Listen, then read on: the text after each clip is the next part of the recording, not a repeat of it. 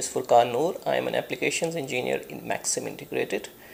Today I will be discussing about the performance optimization of synchronous DC to DC buck converters under light load conditions. Synchronous rectification is the order of the day, where the lossy diode is replaced by a low side MOSFET for a more compact, efficient and customized power supply solution. Efficiency and performance of power supplies under light load conditions are highly compromised. As the average current requirement reduces, the amount of the current drawn from the power supply reduces. However, the peak-to-peak inductor ripple current remains the same. Under acute light load condition, there is a likelihood that inductor current can go negative. How the converter tackles these light load conditions depends upon the performance parameters of efficiency, peak-to-peak ripple and EMI. The converters can be customized to operate in different modes depending upon these design parameters. Maxim buck converters are available in 3 different modes depending upon how they tackle the light load conditions. These modes are called PWM mode, DCM mode and PFM mode. These 3 modes differentiates how the converter tackle light load conditions. Here I have MAX17503 EV kit available to demonstrate these 3 modes, and we can see how we can customize our solution to have high efficiency, peak-to-peak ripple or a better EMI performance. The first mode is the PWM mode, which is the pulse width modulation mode.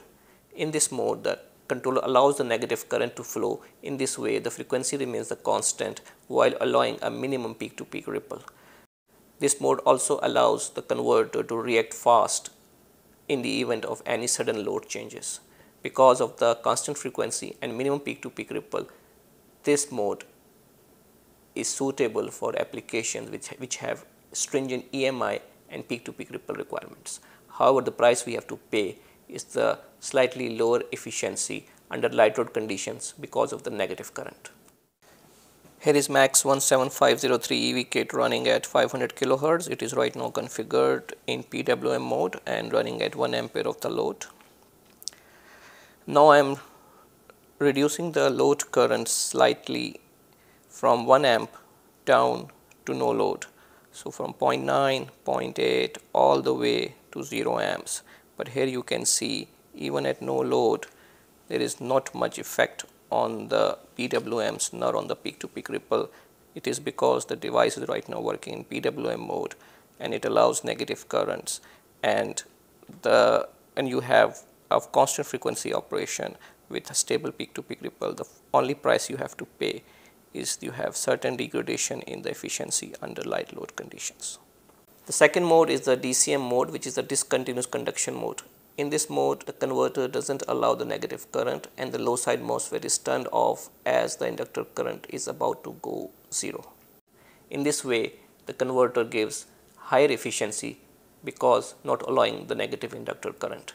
The price we have to pay is relatively high peak-to-peak ripple. Here the board is configured in discontinuous conduction mode and right now running at 1 amp of the load. Here again I am now reducing the current from 1 amp down to lower load currents. Right now I am reducing it slowly, 0.9 amps, 0.8 amps, and now it's starting to change, the PWM shape starting to change around 200 milliamps.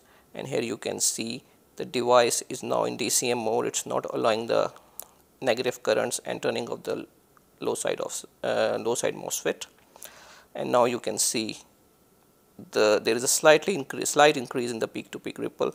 However, the overall performance of this mode is great, and it is actually in between PFM mode and PWM mode for efficiency and peak-to-peak ripple performance. The third mode is the PFM mode, which is the pulse frequency modulation mode. In this mode, the frequency is further increased by not only preventing the negative inductor current but also skipping a lot of switching pulses. In this way, the efficiency of the PFM mode is the best under light load conditions. However, the price we have to pay is the highest peak-to-peak ripple. Because of the skipping pulses, this mode is not suitable for stringent EMI applications.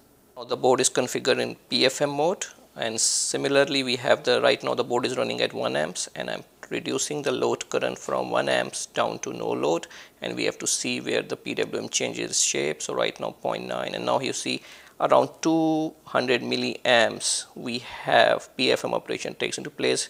Here the device not only skipping pulses but also not allowing the negative inductor current, and as you see we have a relatively higher peak to peak ripple in this mode. However, this mode has the best efficiency performance. The trade-off is that we have a relatively high peak to peak ripple. Here we can see the summary of these three modes with their relevant merits and demerits. For more information, please visit maximintegrate.com, the link of which is available in the description below.